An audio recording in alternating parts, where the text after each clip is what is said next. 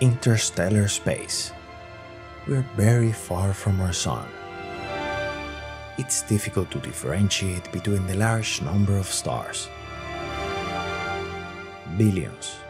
They have planets and moons like our Sun.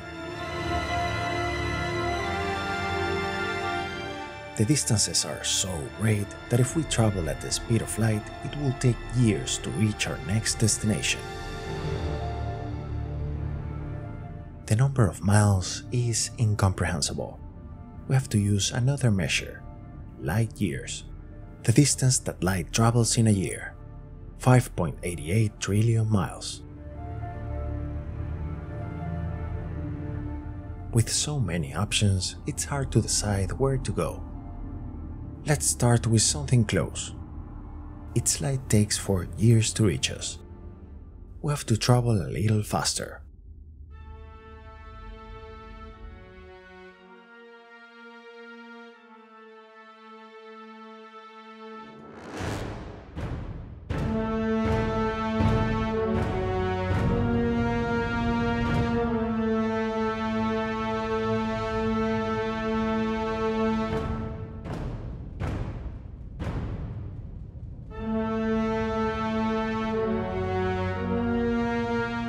Alpha Centauri. They are so close together that from afar they look like one single star. Actually, this is a system of 3 stars. The third, Proxima Centauri, is quite far from these two.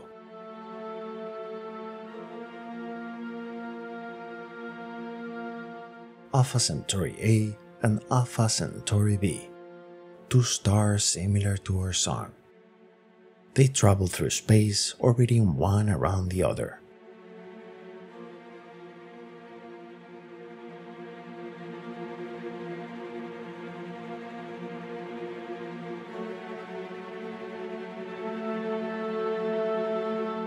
Proxima Centauri, a red dwarf, contains only about 1/8 the mass of our Sun.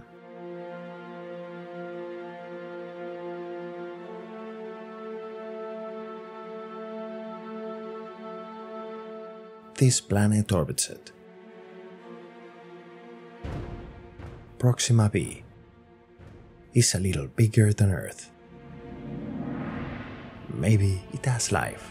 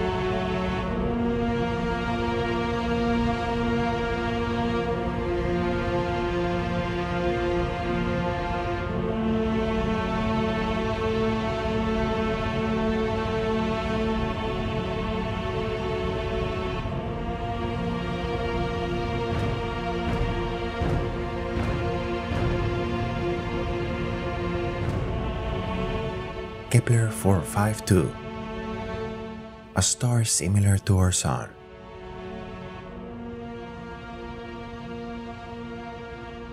Has several planets.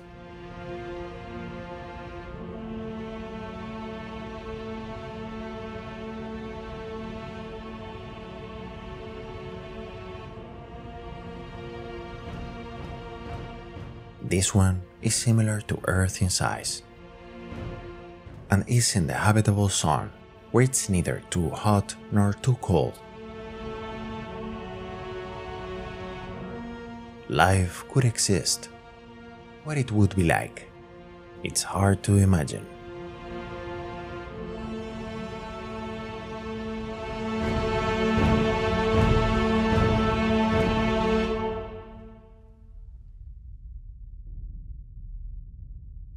We have come a long way. We're 1400 light years from Earth. There are several interesting things that we left behind.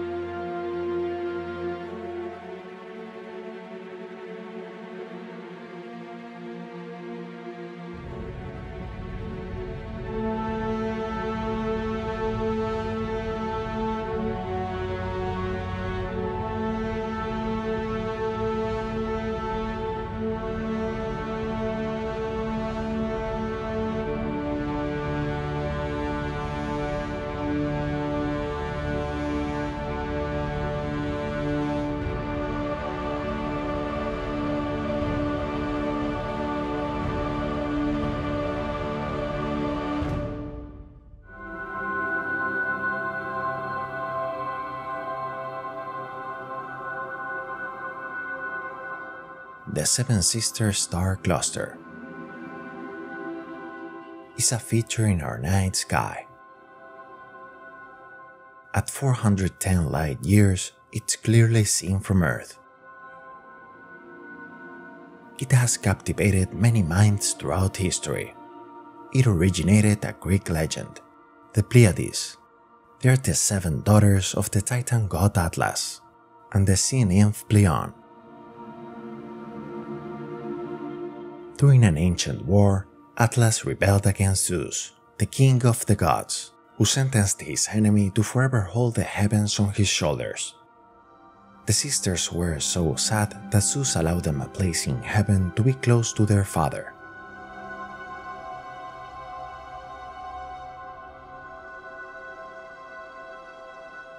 The Pleiades are an example of an open star cluster, a group of stars that were born almost at the same time from a gigantic cloud of gas and dust.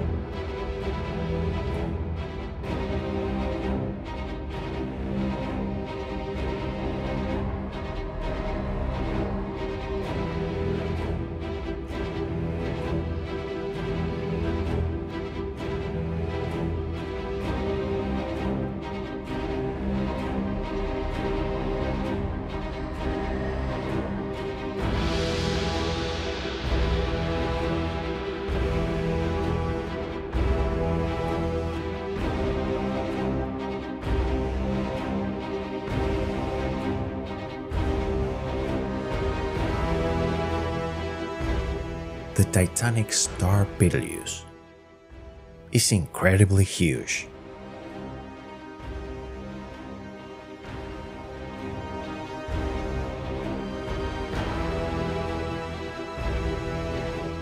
Our Sun is 109 times bigger than Earth. That's pretty big. But it's nothing compared to this gigantic star, 950 times bigger than our Sun.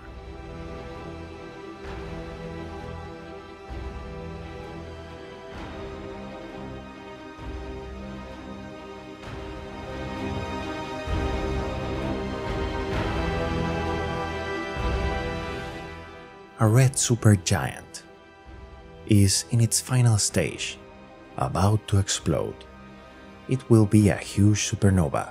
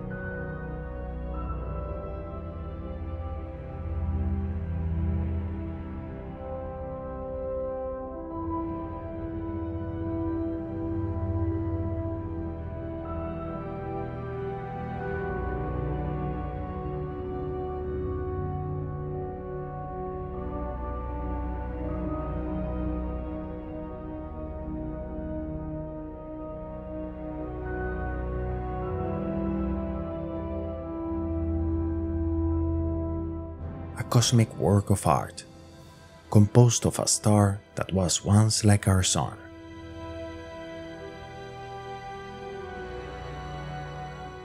Now, a dying star lies in the center.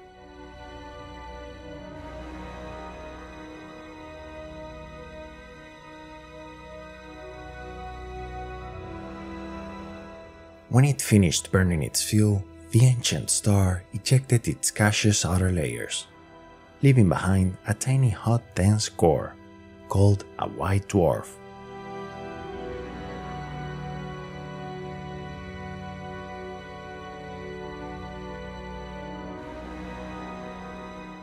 The star's dusty outer layers crumble into space, glowing in the intense ultraviolet radiation ejected from the hot stellar core.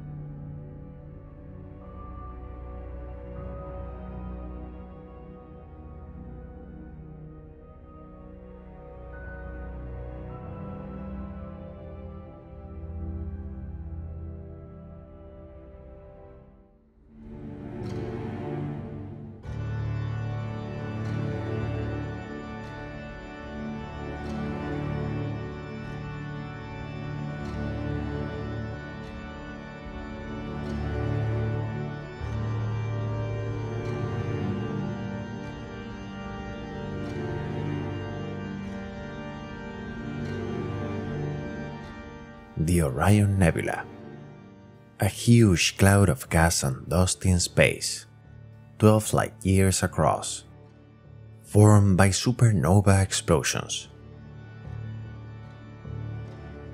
Many stars are forming here.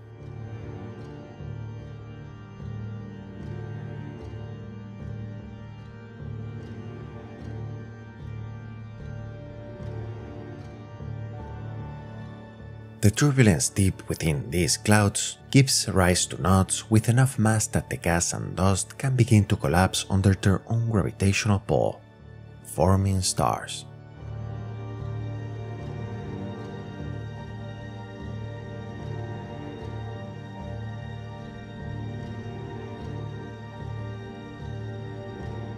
It is sculpted by stellar winds ejected by young stars that emit powerful ultraviolet light.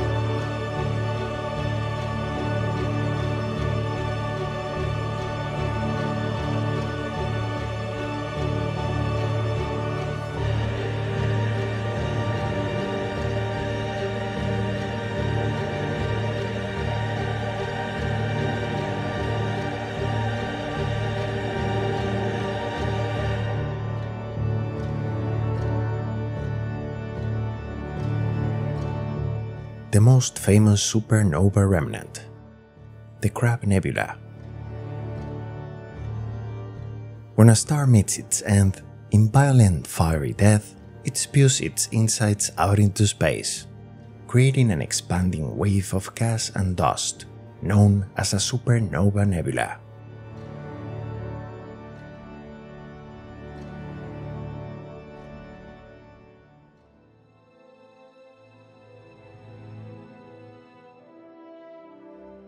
It's so dense that a teaspoon of material from that star will weigh 4 billion tons. At its center is a pulsar, a neutron star. It spins very fast, once every 33 milliseconds, shooting out beams of radio waves and visible light that spin like a beacon in space.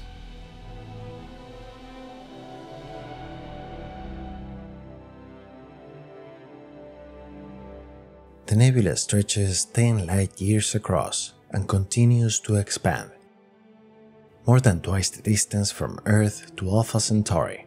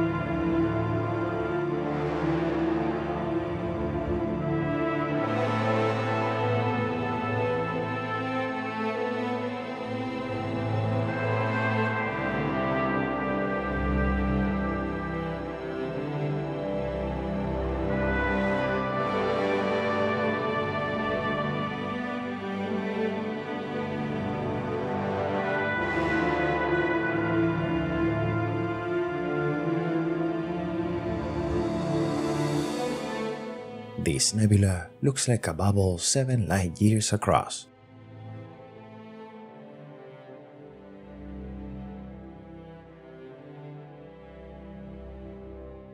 The seething star that is forming it is 45 times more massive than our Sun.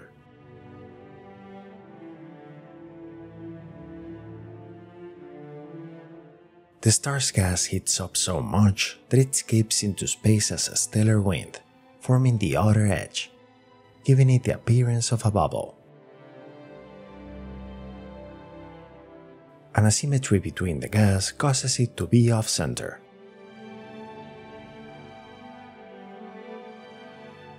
What spectacular views the cosmos offers us, each one looking like a natural work of art.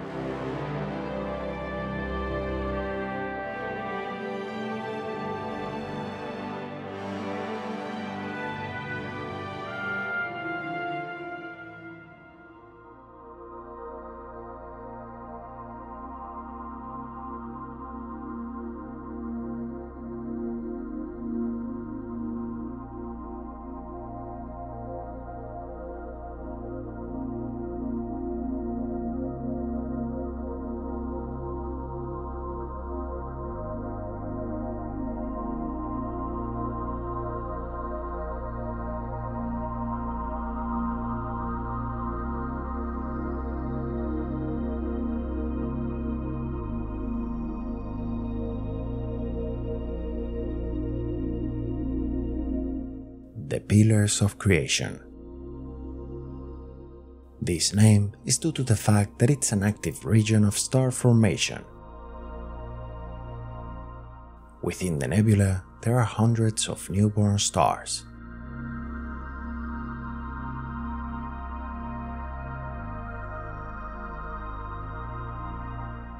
If we see it with infrared light, we can distinguish them.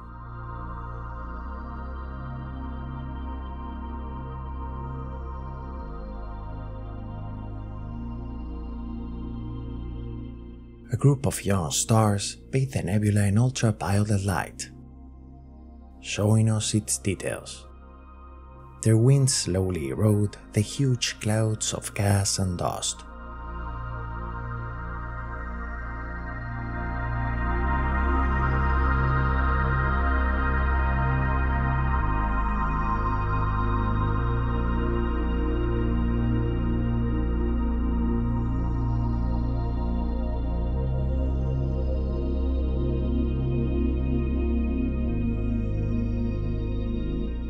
What could be our next destination? Our galaxy is very big. We could spend our lives looking at every interesting object.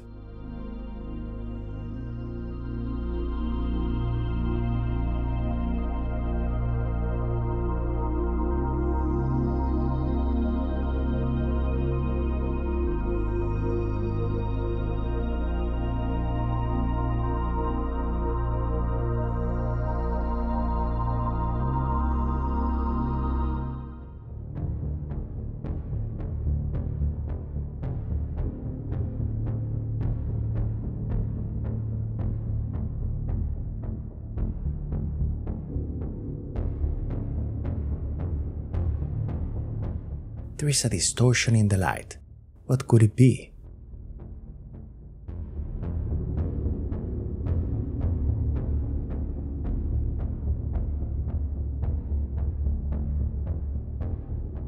A black hole. One of the strangest and most fascinating objects in space. They are extremely dense and have such a strong gravitational pull that not even light can escape their grasp if it gets close enough. A place where gravity exists in its most intense and overwhelming form. They are born when a sufficiently massive star reaches its end.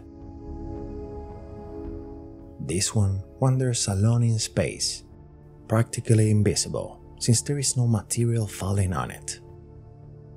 Its immense gravity distorts the light around it.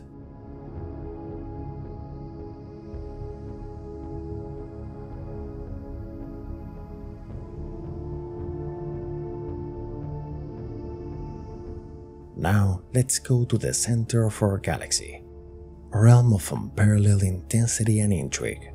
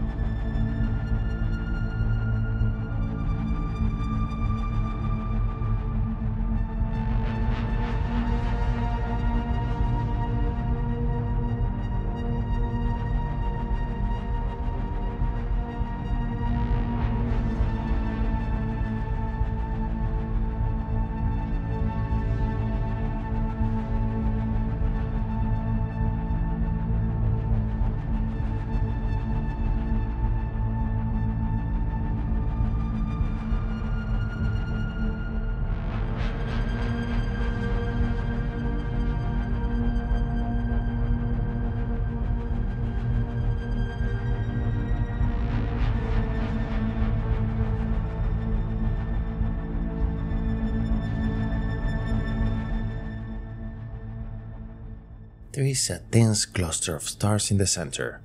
If we speed up time, we can see that they are orbiting something.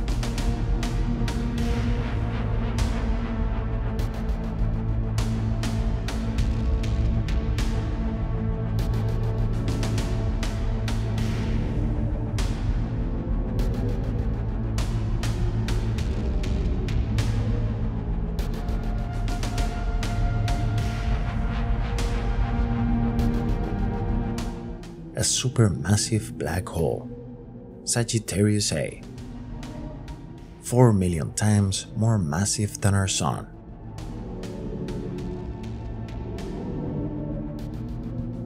A large amount of super-hot material orbits it at speeds closer to the speed of light, the accretion disk. The surrounding region is a cosmic tornado.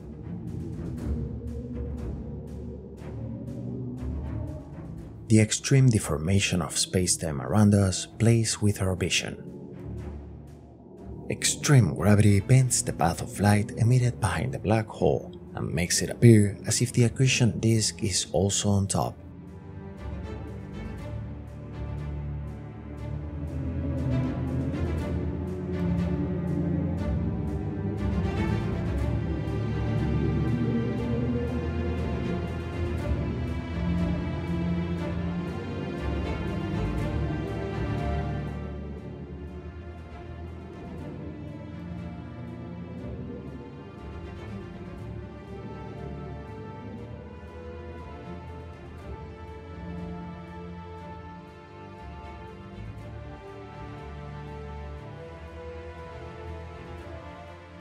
In real life, we could not reach many of the destinations we want to visit due to a phenomenon known as dark energy that moves bodies away from the universe in such a way that they become practically impossible to reach. Those bodies get further and further away, making the observable universe smaller and smaller. All this time, we have been breaking the rules of physics and the limits of space-time to reach our destinations. Now, we will travel so far that some places will be totally different if we travel to them instantly. The light we have seen from Earth from our next destinations is millions of years old. To make things less complicated, now we'll not only travel great distances, we'll also travel back in time. In this way, at some point, we'll arrive at the beginning of everything.